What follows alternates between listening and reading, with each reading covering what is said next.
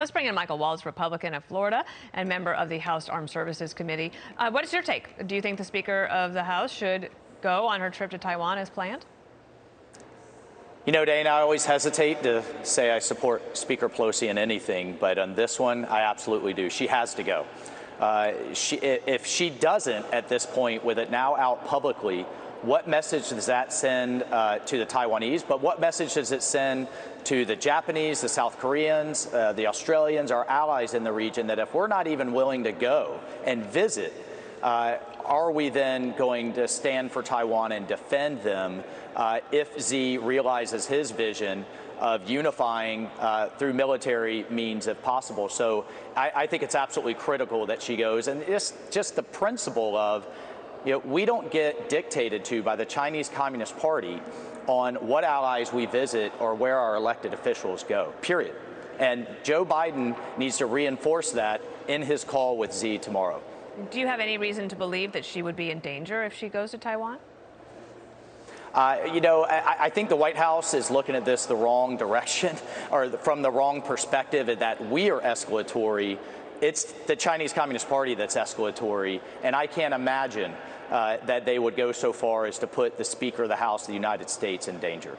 Also wanted to ask you about this. The Chinese, we know that they are, they spy on our companies. They try to infiltrate our government. There's a report from the Senate that says that China targeted the Federal Reserve in an attempt to undermine American monetary policy. Jerome Powell said this, that we would be concerned with any supportable allegation of wrongdoing, whatever the source.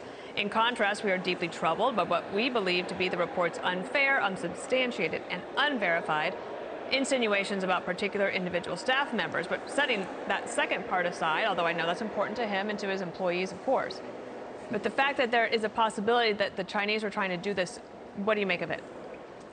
Yeah, look, Dana, I go back to Chris Wray, the FBI director, and that really historic press conference with the British head of intelligence, a head of MI5, that points to the fact that the Chinese Communist Party has unleashed a tsunami of espionage and collection and influence activities. It's in Wall Street, it's in Hollywood, it's in academia, not only through the professors, the students, but their endowments. It's certainly in our politics through a policy they call elite capture. Dana, they are looking to secure and be able to manipulate not only our money supply through the Fed, but all of our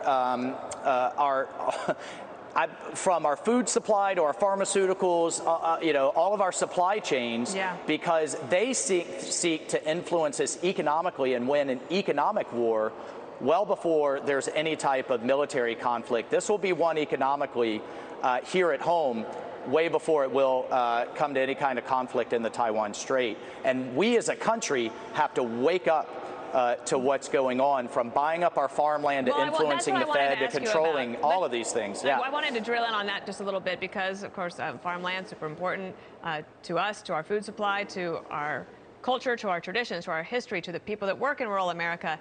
And the Chinese are buying up farmland all around the world. But I didn't realize how aggressive they're trying to be in the United States, including in the state of Florida. Your take on that? Well, they just so happen to be, Dana, right next to some of our most sensitive military sites. But the bigger piece is what you pointed to. I mean, they've also bought up the nation's largest pork processing plant.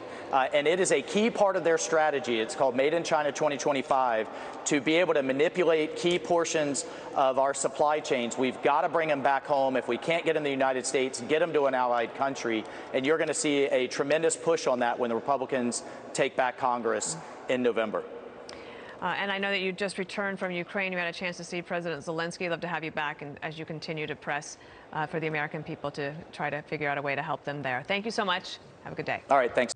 Subscribe to the Fox News YouTube channel to catch our nightly opens, stories that are changing the world and changing your life. From Tucker Carlson tonight.